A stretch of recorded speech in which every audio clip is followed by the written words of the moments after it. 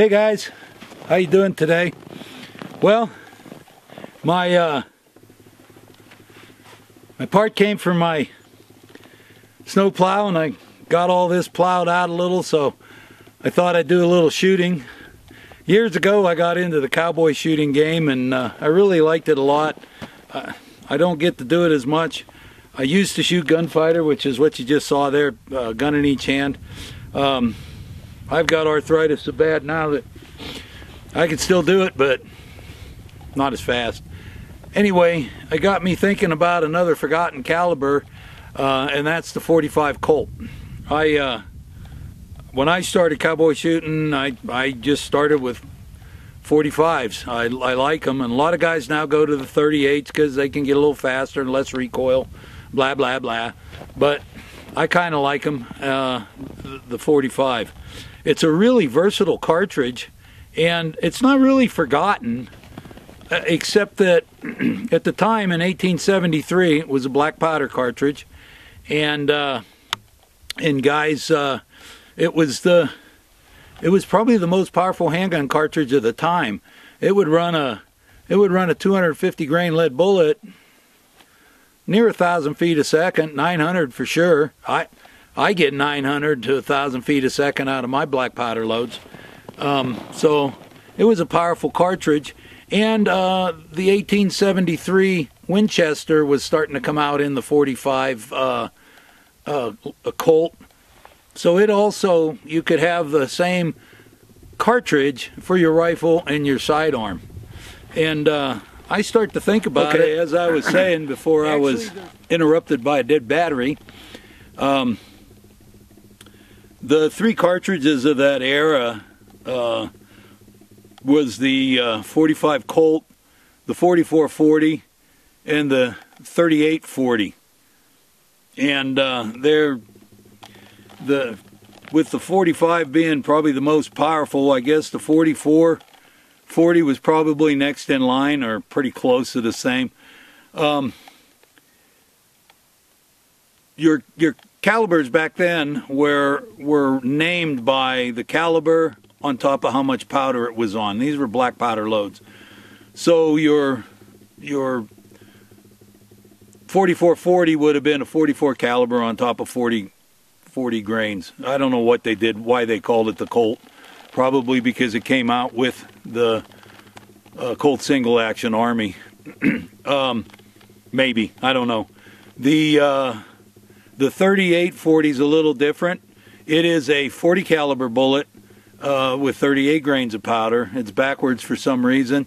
The interesting thing about the .38-40 is it's a 40 caliber, aka 10 millimeter, running about 900 feet a second. You know, that's kind of sounds familiar, don't it? Almost like a 40 Smith & Wesson. I guess history does repeat itself. Anyway, I'm going to shoot this .45 a little. I'm going to practice a little and play with my .45s. I want to check them for accuracy, and also I've got some CorBon 45 Colt ammo here. It's some pretty stout stuff, and we're going to shoot it at a gel block.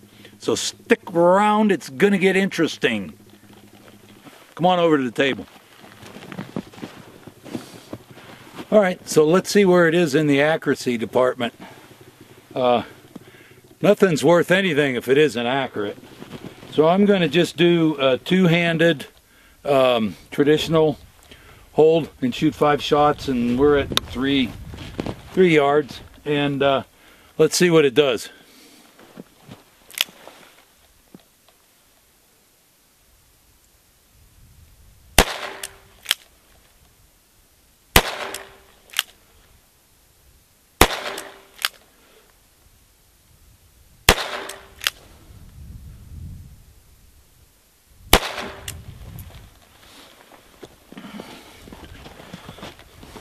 Okay, you can see it. It's not all that bad. Okay, let's try it a little further back.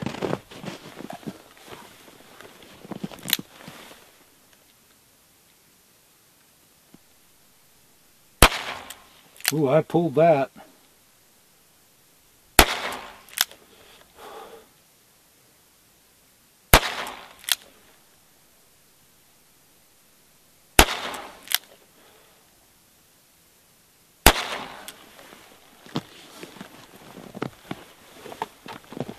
Well, other than the first one I pulled, they all clover leafing right on the last ones that we just shot. So, and that's 5 yards, and I could go back further and stuff. But my hands are freezing, and I'm not shooting at my best ability today. Anyway, I think it passed the accuracy test. No one really wanted to load 45 Colt to its potential, because until Ruger came out with their Black Hawk, Super Black Hawk, and this is a early Vaquero, or first model Vaquero. None of the Colts or the Colt replicas would hold the pressures that you can develop with a 45 Colt. Some of the pressures, I mean, I've gotten some loads that are some pretty stout loads. I would consider them good bear loads for a pistol, but I wouldn't shoot them out of. This is the new model Vaquero. The new model Vaquero was designed to look really a lot like the old Colt single action Army, and it's not as robust as an old model Vaquero. The old model Vaquero, you can see, and this one just has a shorter barrel, but the cylinder is so much more robust and big, and it has the walls, the cylinder walls are a lot thicker. It's just built to handle those heavier cartridges, which is something, if you do want to get into shooting your 45 Colt, know what you're going to shoot and make sure you don't put a heavy load in one of those replicas or something. If you're going to just shoot cowboy and you shoot a replica, that's fine, okay? Or you shoot one of these new Vaqueros, that's fine. But just know that you don't want to have any heavy stuff around. This CorBon that we're going to shoot, I'm going to shoot it in the old Vaquero here, which is designed to take it. So, let's get started. Let's shoot some CorBon and see the difference in the recoil that we had with the cowboy loads. I'm sure it's going to be quite different. Okay, according to the box, this is a 300 grain jacketed hollow point bullet, and it's traveling 1,120 feet a second. I would say that would definitely be a good bullet. Actually, I don't think it'd be a good bullet for personal defense. It's too much gun. But it'd definitely be, in one of these lever action guns over here, be a great 100-yard deer cartridge. I'm just going to aim for the A box on this target, and let's just see how it feels.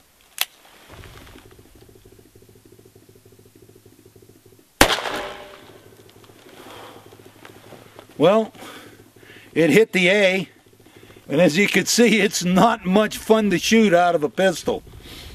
But if you were in bear country, it's a 300 grain bullet going 1,120 feet a second, and I don't know, it might even be going faster. Out of a carbine or a lever gun, might be going a little bit faster. Like I say, it'd be a hefty, good deer load. So I'm going to shoot a couple more. Okay, so the rifle at the time was the 1873 Winchester, and it looked like this. This one's in 45 Colt. You also want to be careful what you put in this gun. If this is a good action, it's really a fast action. A lot of cowboy shooters like this more than any other action because it could be slicked down and really be a good fast action. But it's not as strong as a 1892 Winchester, an 1894 Winchester, or a Marlin 1894 would be another good one if you wanted to use these heavy CorBons or something similar. But for now, if you did want to hunt with this rifle and have a pretty stout load, you could make a 250 or 300 grain black powder load, and you can get that baby going pretty good, and it'd have a lot of power, and it'd still be a good 80 to 100 yard deer cartridge. But we know the black powder doesn't develop the pressure. You get more pressure out of a little bit of tight group in one of these big cases than you do with a full case of black powder. So anyway, I'm going to shoot a couple of these CorBons through my Marlin and see how the recoil feels with them.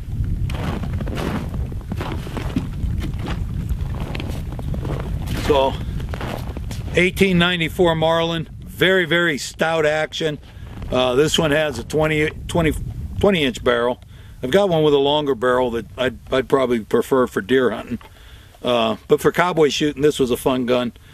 And it'll also handle that 300 grain CorBon. So let's try it on a piece of steel over here and see if I can hit the hostage target. See if it's accurate enough to hit the hostage target. Oh yeah. It spun it around and spun it back again. I'll shoot another one, let you see.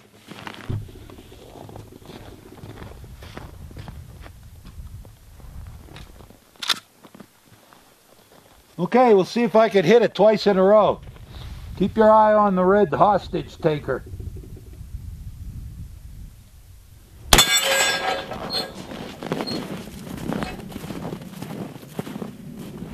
Okay. The green dot's what we're going to shoot at. I'm going to try to make the bullet go straight into that. And that's supposed to be for a pistol caliber round. Of course, we're shooting a pistol caliber out of a rifle. This would be like for a deer load, so I would assume you'd probably shoot it out of a rifle. Let's see if I can make it go straight, and we'll see what it does.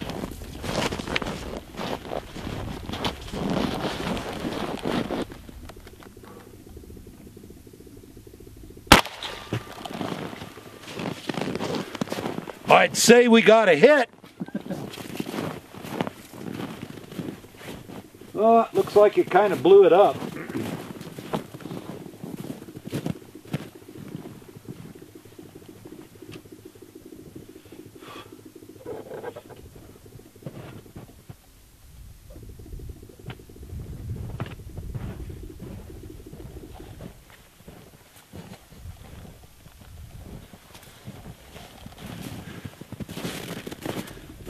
Anyway,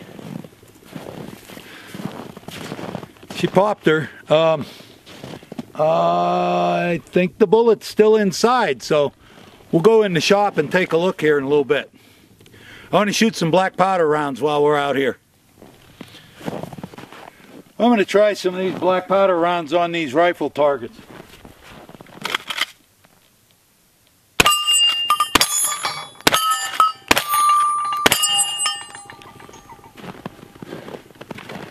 Black powder, it ain't gone and forgotten. I'll tell you what, it still shoots them good, nice and accurate, lots of smoke.